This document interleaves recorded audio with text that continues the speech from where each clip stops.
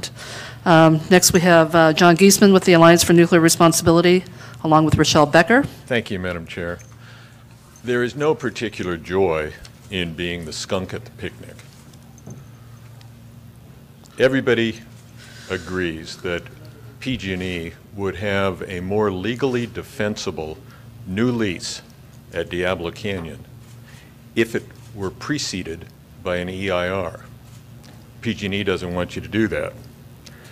If PG&E wants to exempt a new lease from CEQA, they ought to sponsor legislation to accomplish that. PG&E doesn't want to do that.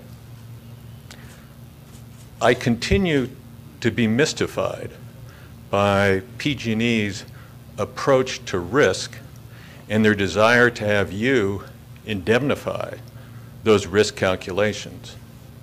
I doubt that any one of you would purchase a new property with a waiver of your right to inspection or a waiver of your right to receive specified disclosures from the seller.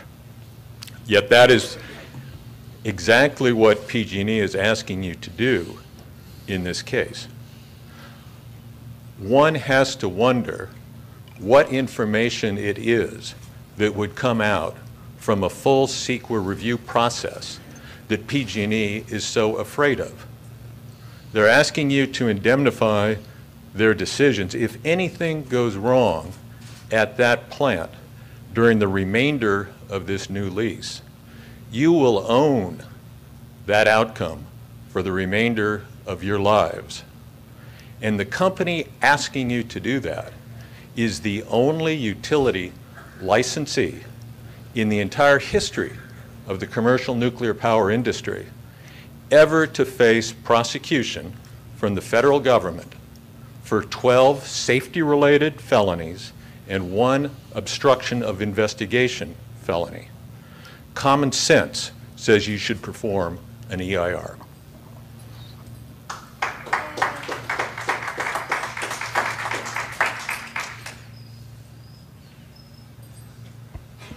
Rochelle Becker, Executive Director of the Alliance for Nuclear Responsibility.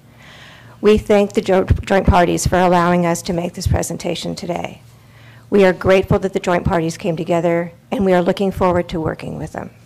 We know that you can never get anything accomplished by only speaking to each other. And you, commissioners, and the other joint parties, and the public in general have done that. We have worked with the legislature, we have worked with every oversight agency, and what we are asking is the information that we have given to you be included in your record, so when you make that decision, we have dotted all of our I's and crossed all of our T's, and you have the information before you that we have so long worked for to make sure it was before every agency. We've litigated them, we've worked on legislation on them. These are issues that are very important to San Luis Obispo.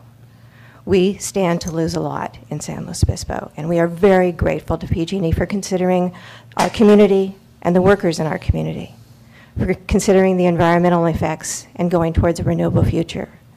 But this record needs to be complete, and so we ask that the information that we gave to you yesterday be included in the record.